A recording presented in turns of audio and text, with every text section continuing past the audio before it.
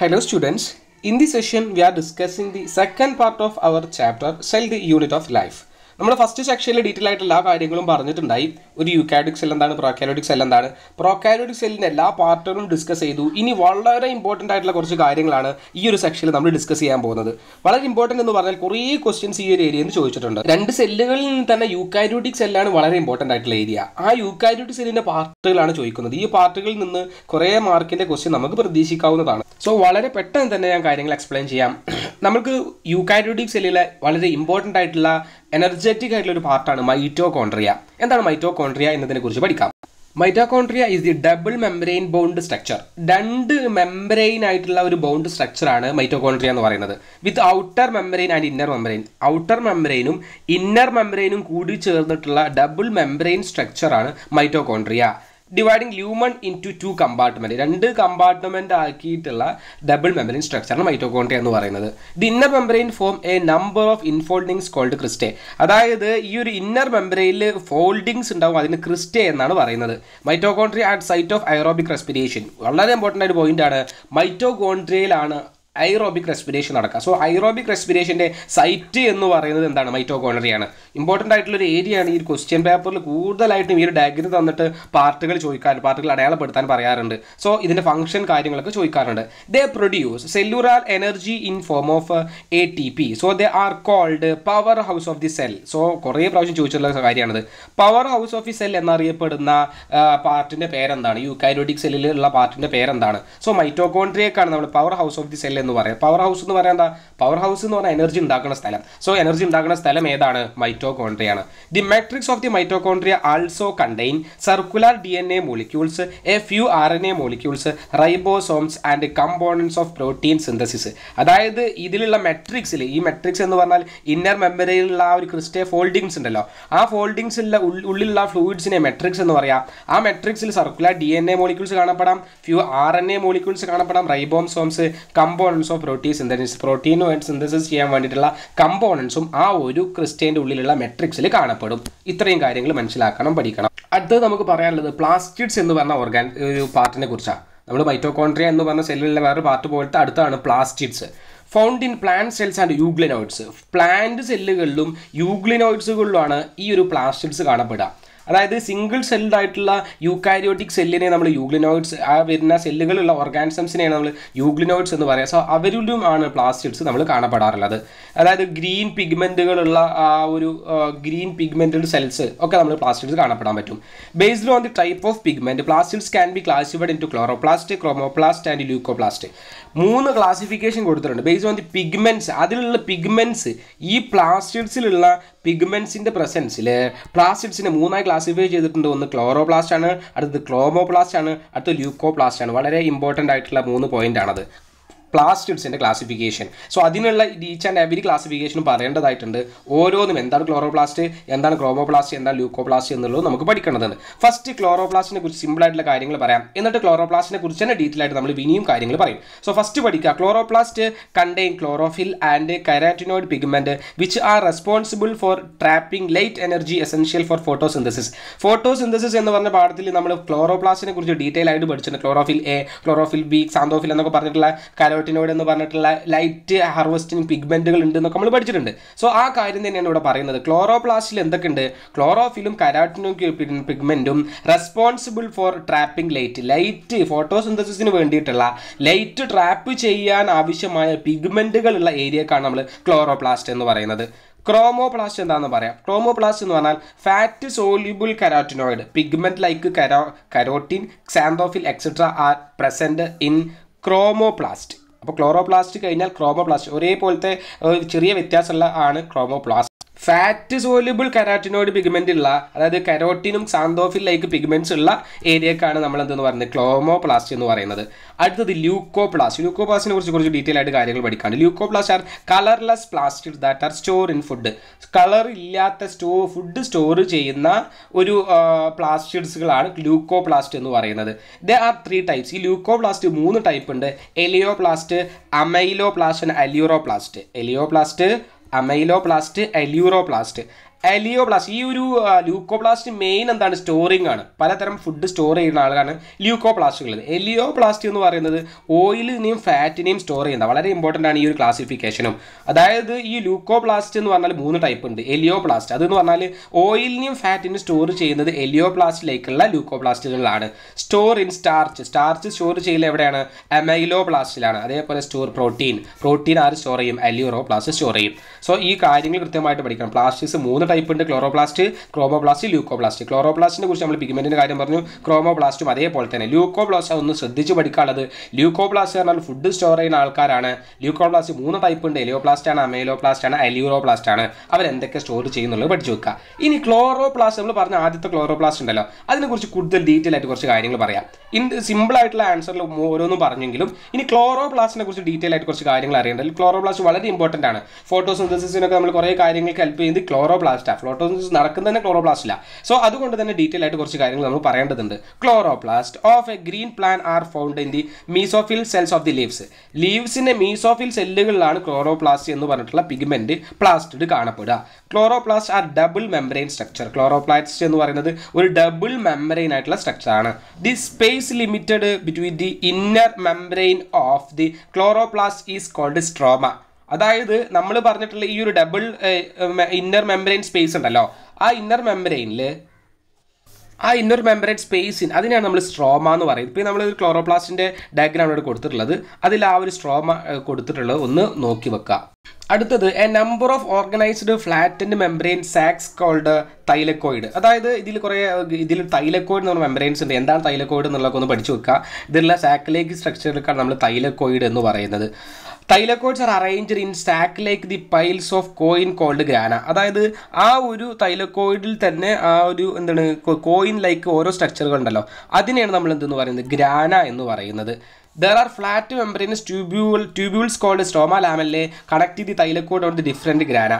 അതായത് ഈ ഡിഫറെൻറ്റ് ഗ്രാനകൾക്ക് തമ്മിൽ എന്ത് ചെയ്തിട്ടുണ്ട്, കണക്ട് ചെയ്തിട്ട് ഓരോ കണക്ഷൻ ഇവിടെ കാണുന്നുണ്ട് അല്ലേ, ഓരോ കണക്ഷൻ അങ്ങോട്ട് കൂടെ പോയിട്ടില്ലേ. അതായത് ഈ സാക്കിലേക്ക് സ്ട്രക്ചറിനോട് കണക്ട് ചെയ്തിട്ട് ആ കണക്ഷന് നമ്മൾ പറയുക എന്താണ്, സ്ട്രോമ ലാമെല്ല എന്നാണ് പറയുക.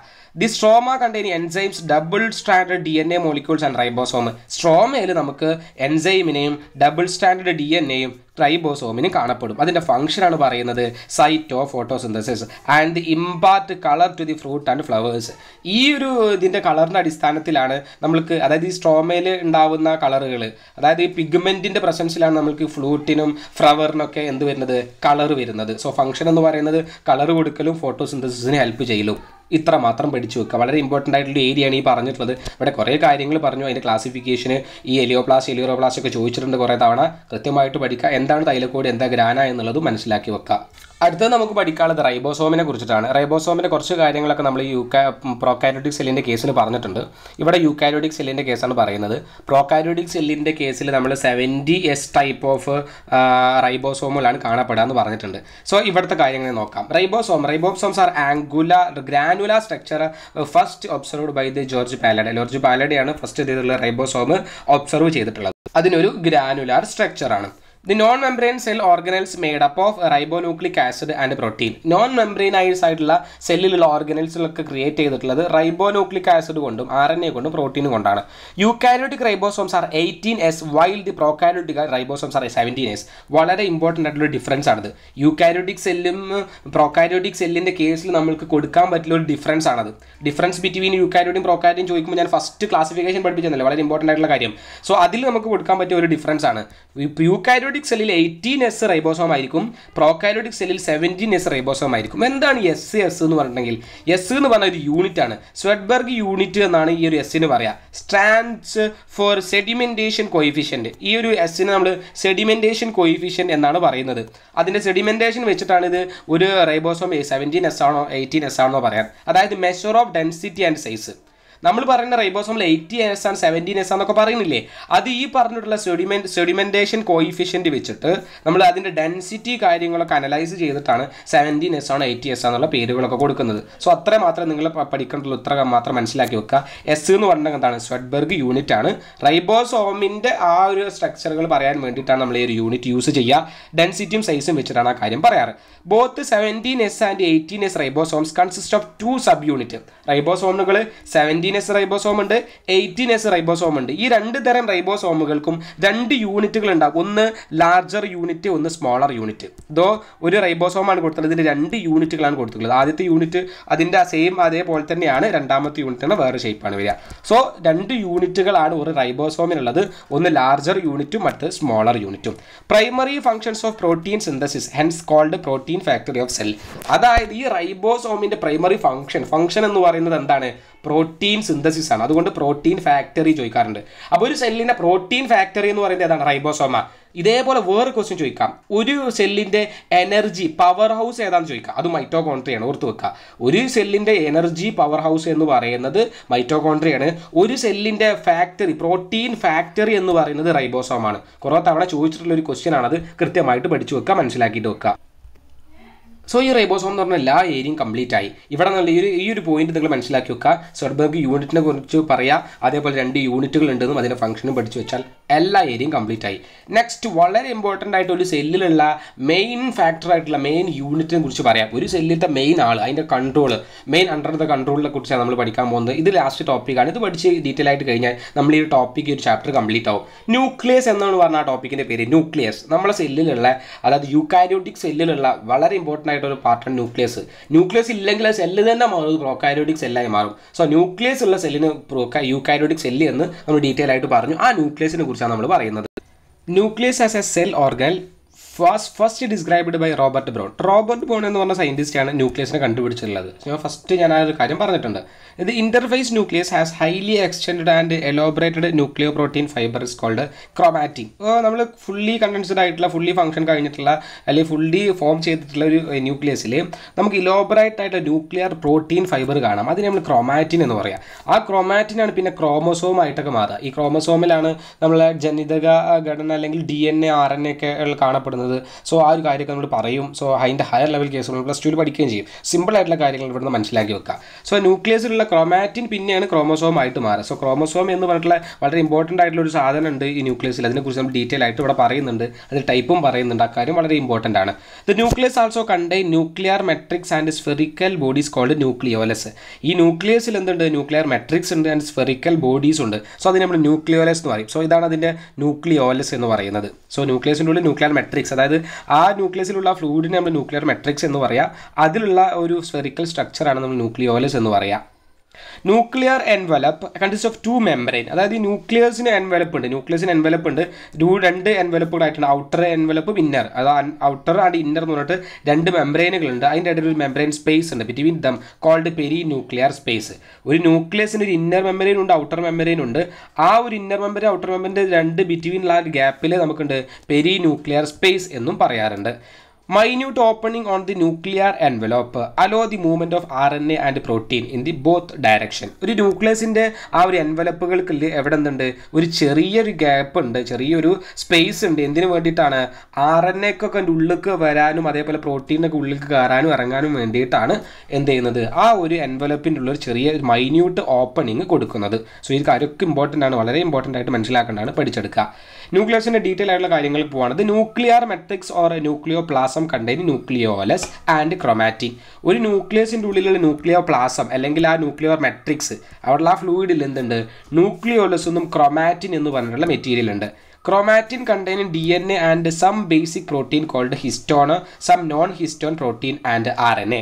ഈ ക്രോമാറ്റിൽ എന്തൊക്കെയാണുള്ളത്? ക്രോമാറ്റിൻ കണ്ടെയ്ൻ DNA ഉണ്ട്, അതിൽ സം ബേസിക് ആയിട്ടുള്ള പ്രോട്ടീനുകൾ ഉണ്ട്, ഹിസ്റ്റോൺ പ്രോട്ടീനുകൾ അല്ലെങ്കിൽ നോൺ ഹിസ്റ്റോൺ പ്രോട്ടീൻ എന്ന് പറയും. സോ ഈ ഒരു ക്രോമാറ്റിൽ DNA, histone protein, non histone protein, അതേപോലെ RNAയും ആ ഒരു ക്രോമാറ്റിലുണ്ട്. എന്താണ് histone protein, non histone protein ഒക്കെ സെക്കൻഡ് ഇയറിൽ നമ്മൾ ഡീറ്റെയിൽ ആയിട്ട് നോക്കും. സോ ഇവിടെ ബേസിക് ആയിട്ട് കാര്യങ്ങൾ പഠിച്ചു പോകുക. During the cell division the chromatin condensed to form chromosomes.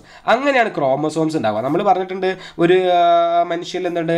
46 chromosome ഉണ്ട്, 23 പെയർസ് ഓഫ് ക്രോമസോം ഉണ്ടാവുക. അതാണ് ജനിതക ഘടന തീരുമാനിക്കുക. ഒരു ജനറ്റിക് ഡിസോർഡർ വരിക, അതിന് എന്തെങ്കിലും പറ്റിക്കഴിഞ്ഞാൽ നമ്മൾ പഠിച്ചിട്ടുണ്ട്. സോ കാര്യം മനസ്സിലാക്കുക. ഡ്യൂറിംഗ് ദി സെൽ ഡിവിഷൻ നടക്കുന്ന സമയത്ത് ക്രോമാറ്റിൻ എന്ന് പറഞ്ഞിട്ടുള്ള ന്യൂക്ലിയസിൻ്റെ ഉള്ളിലുള്ള ഈ ക്രോമാറ്റിൻ എന്ന മെറ്റീരിയൽ കണ്ടൻസ് ചെയ്തിട്ടാണ് ക്രോമസോമുകളായിട്ട് മാറുക.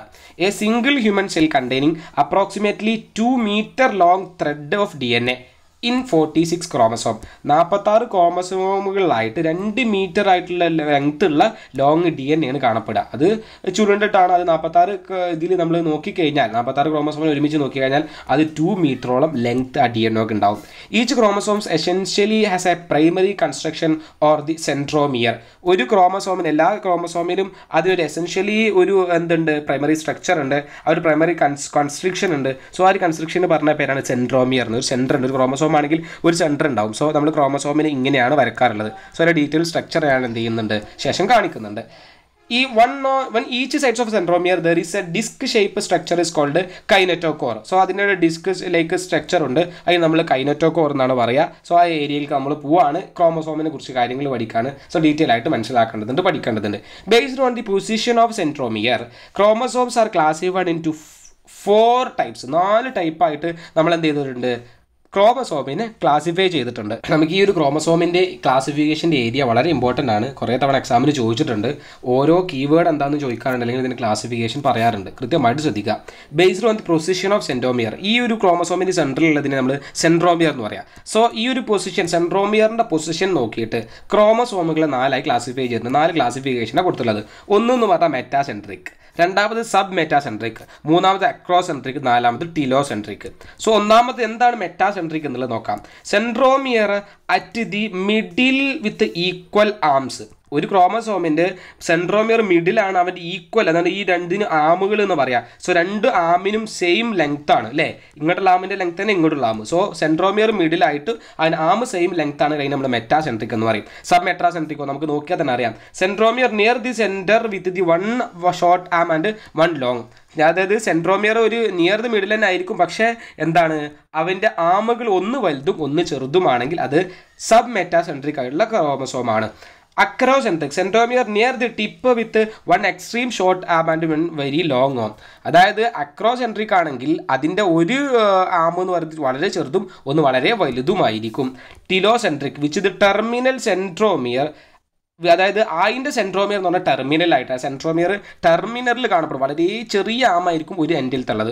സോ നമുക്ക് ആ 4 ക്ലാസിഫിക്കേഷൻ കിട്ടി. 4 ക്ലാസിഫിക്കേഷൻ വരക്കാനും പഠിക്കണം. സോ ഇത് വരച്ച് പഠിക്കാൻ വേണം, ഈ ഒരു ക്ലാസിഫിക്കേഷൻ പഠിക്കണം. അല്ലെങ്കിൽ സബ് മെറ്റാസെൻട്രിക് പറഞ്ഞ ക്രോമസോം ഏത് ടൈപ്പാണ്, എന്താണ് അക്രോസെൻട്രിക് ആയിട്ടുള്ള ക്രോമസോം എന്ന് പറഞ്ഞിട്ട് ചോദിക്കാറുണ്ട്. സോ ഓരോന്നും പഠിച്ചു വെക്കാം.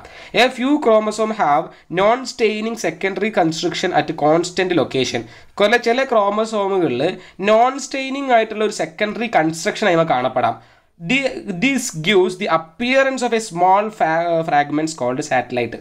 അതായത് ഇവിടെ കണ്ടിട്ടില്ലേ ചെറിയൊരു പ്രൊജക്ഷൻസ് കണ്ടിട്ടില്ലേ, ഇതായത് നോൺ സ്റ്റെയിനിങ് ആയിട്ടാണ്. അതിൽ ഒന്നും പ്രത്യേകിച്ച് ഒരു മെറ്റീരിയലും കാര്യങ്ങളൊന്നും ഇല്ലാത്ത ഒരു സെക്കൻഡറി കൺസ്ട്രക്ഷൻ കാണപ്പെടാം. അതിന് സാറ്റലൈറ്റ് എന്നാണ് പറയാറ്. സോ സാറ്റലൈറ്റ് എന്താണ്, ഈ ക്രോമസോമിൻ്റെ സാറ്റലൈറ്റ് എന്താണെന്ന് ചോദിക്കാറുണ്ട്. സോ അത് അവിടെ സാറ്റലൈറ്റ് എന്നൊക്കെ പറയുമ്പോൾ എർത്തിൻ്റെ സാറ്റലൈറ്റ് ഒക്കെ പോയി എക്സ്പ്ലെയിൻ ചെയ്യും. സോ ഈ ക്രോമസോമിലുള്ള ഒരു സെക്കൻഡറി കൺസ്ട്രക്ഷനാണ്, നോൺ സ്റ്റെയിനി ആയിട്ടുള്ള ഒരു സെക്കൻഡറി കൺസ്ട്രക്ഷനാണ് സാറ്റലൈറ്റ് എന്ന് പറയുന്നത്. സോ കൃത്യമായിട്ട് പഠിച്ചു വെക്കാം. ക്രോമസോമിൻ്റെ എല്ലാ കാര്യങ്ങളും പറഞ്ഞു.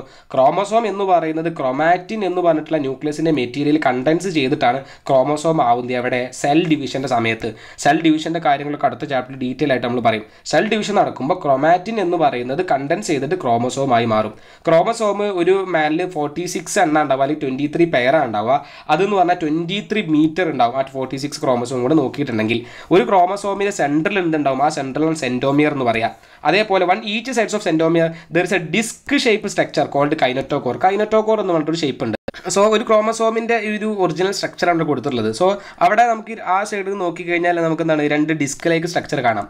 അതായത് ഈ സെൻട്രോമിയർ തന്നെ. സോ അതിനാണ് നമ്മൾ കൈനറ്റോകോർ എന്ന് പറയുന്നത്. നമ്മളിപ്പോൾ ക്രോമസോം വരയ്ക്കുമ്പോൾ ഇങ്ങനെ വരയ്ക്കെങ്കിലും നമ്മൾ ഇവിടെ നോക്കിയാലും ഇത് അപ്പുറത്തൊരു ഹോൾ കാണാമല്ലോ. സോ ആ ഒരു ഡിസ്ക് ലൈക്ക് സ്ട്രക്ചർ എന്നിനെയാണ് നമ്മൾ കൈനറ്റോകോർ എന്ന് പറയുന്നത്. സോ ഇത്രയും കാര്യങ്ങൾ പഠിക്കുക, അതിന് ക്ലാസിഫിക്കേഷൻ പഠിക്കുക, ഈ ഡയഗ്രാം വരക്കാൻ പഠിക്കുക. ഇത്രയും കാര്യങ്ങൾ പഠിച്ചിട്ടുണ്ടെങ്കിൽ ഈ ഒരു ഏരിയ കംപ്ലീറ്റ് ആയി. ഒന്നാമത്തെ പാർട്ടിൽ സെല്ലിൻ്റെ പ്രോകാരിയോട്ടിക് യൂക്കാരിയോട്ടിക് എന്താണ് ക്ലാസിഫിക്കേഷൻ ഡീറ്റെയിൽ ആയിട്ട് പറഞ്ഞു. പ്രോകാരിയോട്ടിക് എല്ലാ കാര്യങ്ങളും ആ സെക്ഷനിൽ പറഞ്ഞു. ഈ ഒരു സെക്ഷനിൽ നമ്മൾ യൂക്കാരിയോട്ടിക് സെല്ലിന് വളരെ ഇമ്പോർട്ടൻ്റ് ആയിട്ടുള്ള കാര്യങ്ങളാണ്. ഫസ്റ്റ് മൈറ്റോകോൺട്രിയ, അതായത് power house of A cell, അതാണ് ഓർത്ത് വെക്കേണ്ടത്. രണ്ടാമത് പറഞ്ഞിട്ടുള്ള കാര്യം പ്ലാസ്റ്റിഡ്സ് ആണ്. അതിന് ക്ലോമോപ്ലാസ്റ്റ് ഉണ്ട്, ക്ലോറോപ്ലാസ്റ്റ് ഉണ്ട്, ല്യൂക്കോപ്ലാസ്റ്റ് ഉണ്ട് എന്ന് പറഞ്ഞു. ഈ ല്യൂക്കോപ്ലാസ്റ്റിൻ്റെ ക്ലാസിഫിക്കേഷൻ പഠിക്കാണ്ട് അത് ഫുഡ് സ്റ്റോർ ചെയ്യുന്നതാണ്, ഏതൊക്കെ ടൈപ്പ് ഓഫ് ഫുഡാണ് സ്റ്റോർ ചെയ്യുക എന്നുള്ളത് പഠിച്ചു വെക്കേണ്ടതുണ്ട്. ക്ലോറോപ്ലാസ്റ്റിൻ്റെ ഓരോ പാർട്ടുകളും അനലൈസ് ചെയ്യുന്നതിന് ഫംഗ്ഷനും പഠിക്കേണ്ടതുണ്ട്. നെക്സ്റ്റ് റൈബോസോം ആണ്. 2 തരത്തിലുള്ള റൈബോസോം ടൈപ്പുകളാണുള്ളത്. അതിന് സ്മോളർ സബ് യൂണിറ്റ്, ലാർജർ ഉണ്ട്. യൂക്കാരിയോട്ടിൽ എങ്ങനെ, പ്രോക്കാരിയോട്ടിൽ എങ്ങനെ. അതിന് എസ് എന്ന് പറഞ്ഞാൽ യൂണിറ്റിനെ കുറിച്ച് എന്താണ് പറയുന്നത്. നെക്സ്റ്റ് ന്യൂക്ലിയസിൻ്റെ ഉള്ള ന്യൂക്ലിയസ് കാര്യങ്ങളൊക്കെ പറഞ്ഞു കഴിഞ്ഞിട്ടുണ്ടെങ്കിൽ അതിൻ്റെ ന്യൂക്ലിയസ് കാര്യങ്ങൾ കഴിഞ്ഞാൽ ക്രോമസോമിനെ കുറിച്ച് ഡീറ്റെയിൽ ആയിട്ട് പറയുന്നത്, അതിൻ്റെ സ്ട്രക്ചർ കാര്യങ്ങൾ പറയാം, ഡീറ്റെയിൽ ആയിട്ട് എക്സ്പ്ലെയിൻ ചെയ്യുക. ഇത്ര മാത്രമേ പറയുന്നുള്ളൂ. ഇതിന് ശേഷമുള്ള അടുത്ത പാഠം സെൽ ഡിവിഷനെ കുറിച്ചുള്ളതാണ്. വളരെ ഇമ്പോർട്ടൻ്റ് ആയിട്ട് കുറച്ച് ടഫ് ആയിട്ടുള്ള കാര്യങ്ങൾ മനസ്സിലാക്കേണ്ട പാടാണ്. സോ ഡീറ്റെയിൽ എക്സ്പ്ലനേഷനുമായി അടുത്തൊരു വീഡിയോയുമായി വീണ്ടും കാണാം. ബൈ.